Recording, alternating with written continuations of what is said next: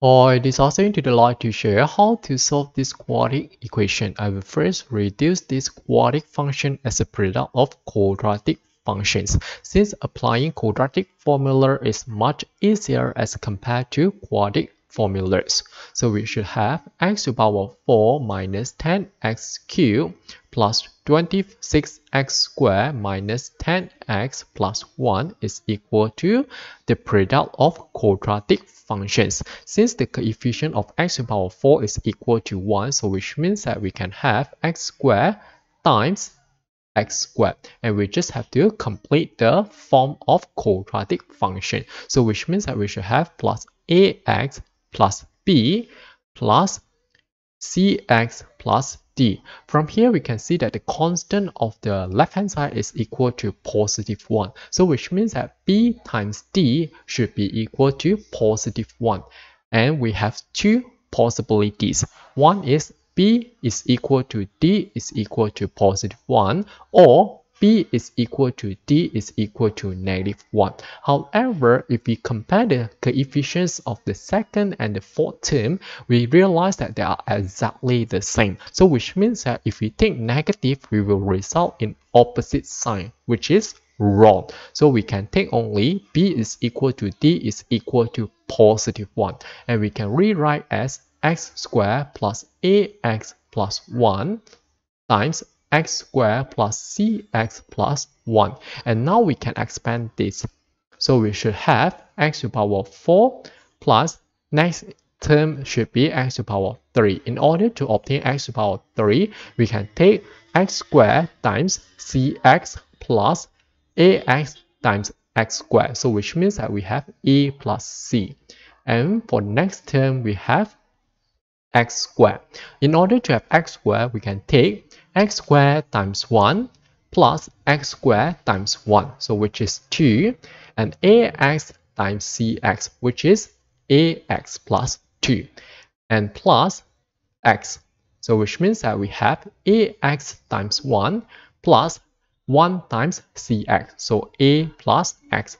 And for the last term, the constant 1 times 1, which is 1.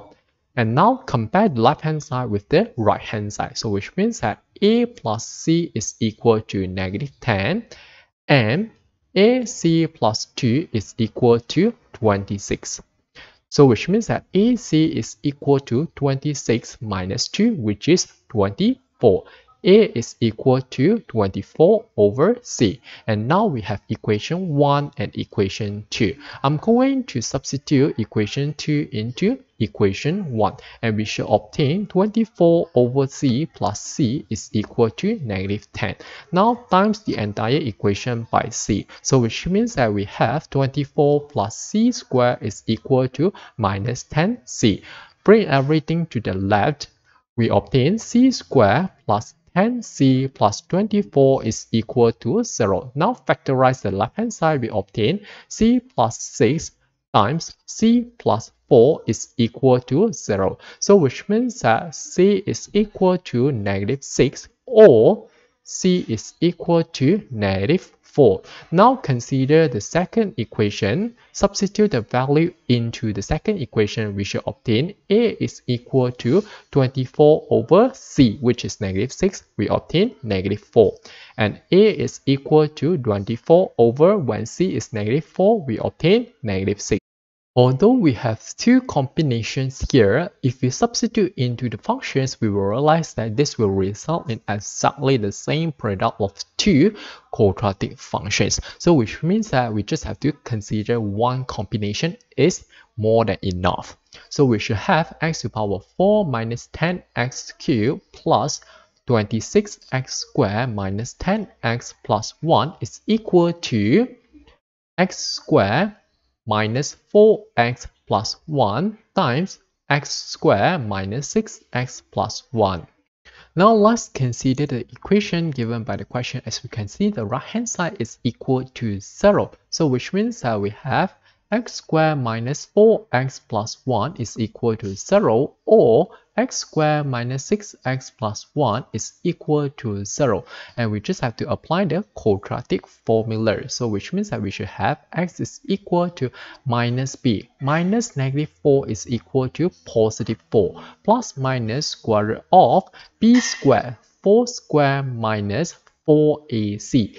A and c both equal to 1. So 4 times 1 equal to 4, divided by 2 times 1, which is equal to 2. And for the other set, we have minus b plus minus square root of b squared minus 4ac divided by 2a. And this is equal to 4 plus minus square root of 4 squared is equal to 16 minus 4. So we have 12 divided by 2.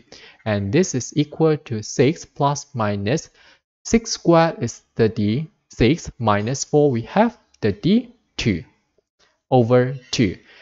And we can check that square root of 12 is equal to square root of 4 times 3, which is equal to square root of 4 times square root of 3. So which means that this is equal to 4 plus minus square root of 4 is equal to 2 times square root of 3 divided by 2. If we simplify, we obtain 4 divided by 2, which is equal to 2, plus minus 2 over 2 is equal to 1, which is left only set 3.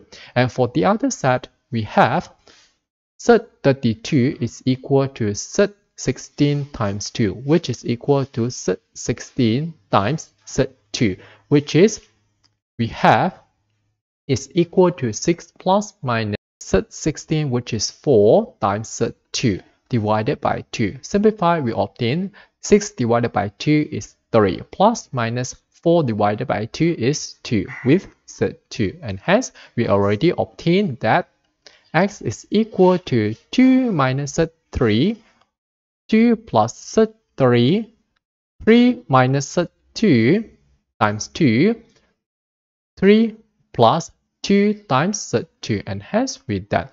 Okay, that's all for this video. Thanks for watching. Hope you like this. See you.